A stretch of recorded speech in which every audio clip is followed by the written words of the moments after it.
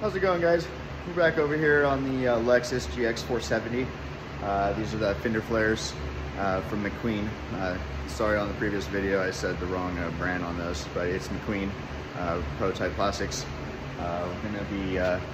We already got the Dobson's 4x4 snorkel mounted right up. It's a perfect fit.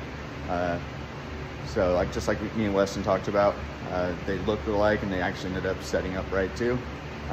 Now all I need to do is get the plastics.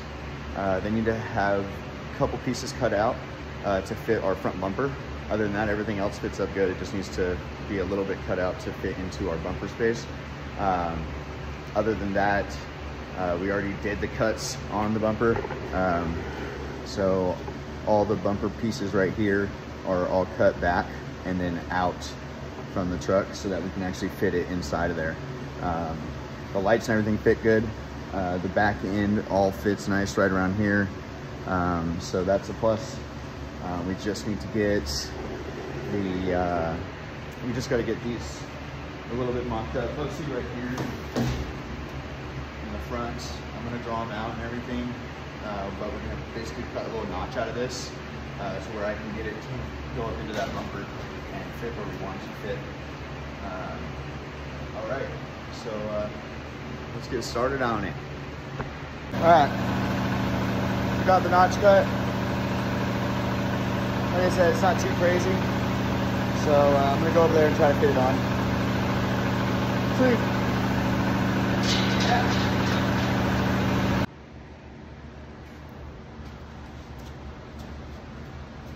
All right, I was able to get this side on. It's just plain on right now. Our spot right here, like check the doors. Should have the lights on. Obviously, you gotta make sure your lights are lined up. This came out really well. Had to do another modification here on the bumper. I'll smooth this out, make it look great, and then I'll probably have to do the same thing on the other side. But yeah. I think it makes it look crazy better. Let me get you guys on a couple different angles. A couple different angles. I need to get a mic for this thing too. That way you guys can like actually hear me when I'm far away. You know, check out that view. So obviously the bulge is just giving this tire. All right, so here's the fender on. You can see the little bit of modifications I had to make here in the bumper. I'm gonna smoothen this all out, make it look pretty. But man, covers the whole tire. Hopefully whenever I clean her up, obviously the paint should match.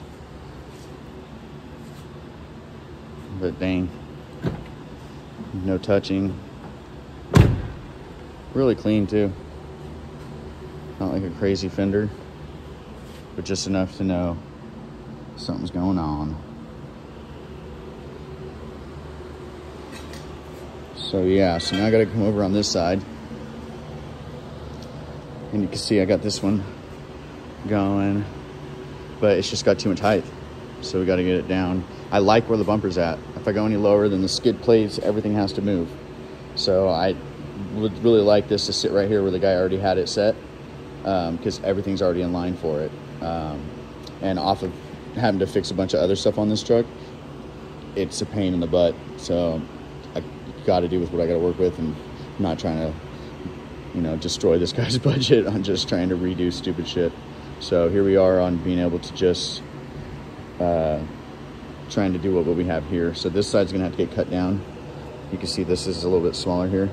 So we'll cut this line out again, and then that'll bring our fender down, and then we'll match everything up to the snorkel, and then recenter all the lights and stuff, and then I can close that down. And then also I went ahead and made a cool battery. So it's a 24-volt system now. We're just gonna run it in series so that it's just more power, not 24 volts. It's just gonna be 12 volts double stacked. But I made a cool rack, battery tray. I have the DXF files and stuff if you guys have a CNC machine to cut that out. Let's see. Oh, the lid's, the top's over here. Let me go get it. So it's cold and we're packed. So here's the top lid for it. And so this will keep our battery in place like so. And then we'll run our wires behind all the stuff, link that into over there, and then I can continue the wiring. But other than that, we did a bunch of stuff on this truck. You can check it out on Instagram. We just started getting into the videoing thing. Here's the old fender for it. We do a bunch of stuff like signs and whatnot too. So anyways, here's the fender though. Just got to get it forward a little bit and down, and then I can start modifying the back bracket because I think that one's going to be needed. And also guys, there is this bracket and I'm going to try to reuse it, and if not, what we're going to do is make a new one, and I'll show you how to do that really simple out of some flat strap. And if you don't have a brake, I can show you how to do it on a vice clamp too. So good old Bessie will show you how to do that. So all right, I'm gonna jump into the warm room, and then I will come back out. Then I'll come back out and finish this up and let you guys know of anything else I have to do. I got to cut the other side too. All right, be back soon.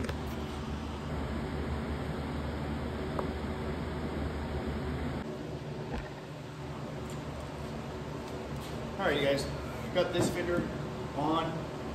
It's all lined up, doors, everything opened up fine, and it all looks good too. So I'll be able to drill the holes in the plastics, 4 up here, 2 down here, 1 back here, and then 1 down there. On this side, that makes it pretty simple.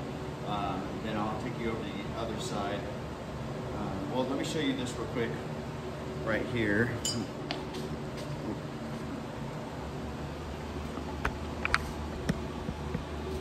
So this is the piece that I had to do a lot of grinding on to get this bumper to fit the Fender Flare. As you can see, this is how high it is right here going down. And you'll notice a difference on the other side. That's not really my fault. That's the bumper is what it is. This is all looks really well though, and we want to keep it like we want it to stay like that. So that's what we did for this side. Not too bad. Just cut it back, gave us more wheel clearance anyways. Now let me get you over to the other side. Okay, this side's a little bit more tough. So first off, a lot of cutting in here, a lot of grinding, trying to get this to fit right so that it can go forward. Again, we cut this all off right there. It does have the snorkel. I took all the snorkel stuff off. It's just causing too much problems.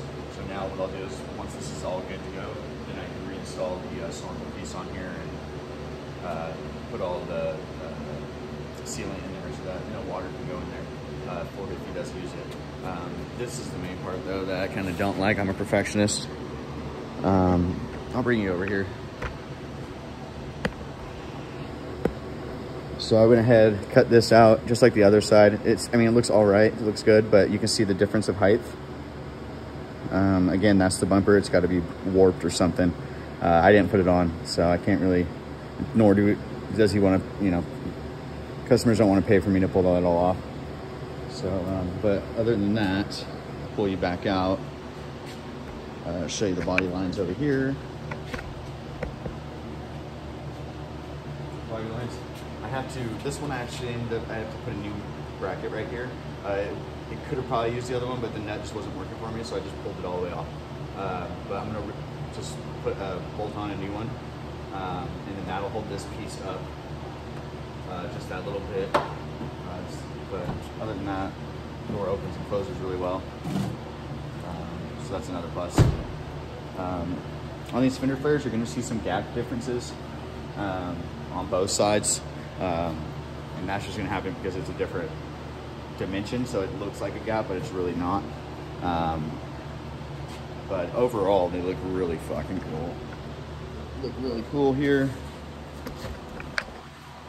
There's a back angle of it. You see the huge divot right here for the snorkel to go into. And I'll take you up to the front. So yeah, again, nice fitment there. Really makes the truck pop. Cool deal. So I'm gonna get that bracket put in there, and I'm gonna get everything drilled and prepped and bolted back in there, and then I'll come back and I'll let you guys know where we're at on these McQueen Fender Flares getting installed. And if there's any issues or whatnot that I can explain to make it a little bit easier for you guys. Don't forget to like and subscribe. Thanks a lot, man.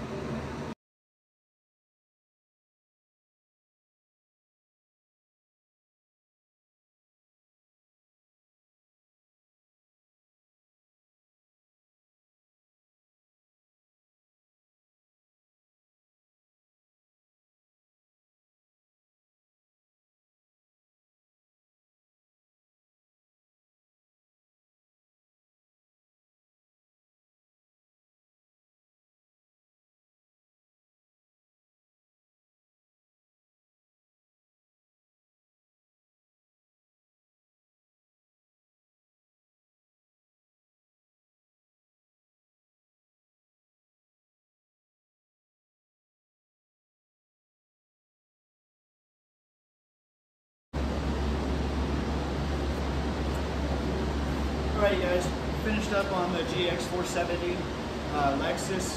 These are the front fender flares from McQueen Prototype Plastics. We went ahead and got them all installed. Body lines on the truck pretty good.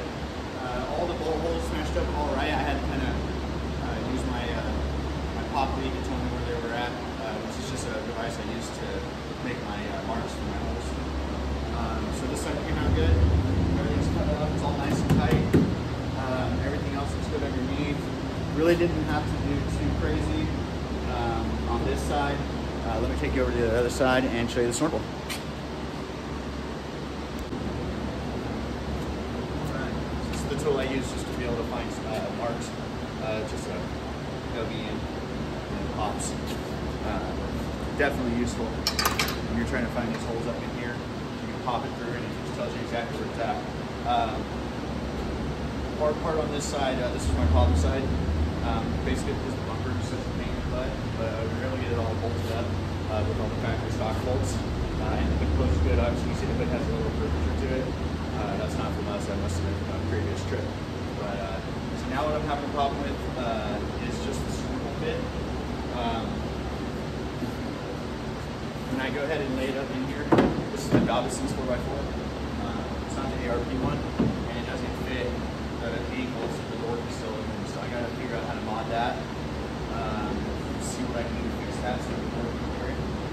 And then other than that, the whole front fender flares are done. It just needs to be taken outside and cleaned up. A lot of work going on in here, so dust everywhere.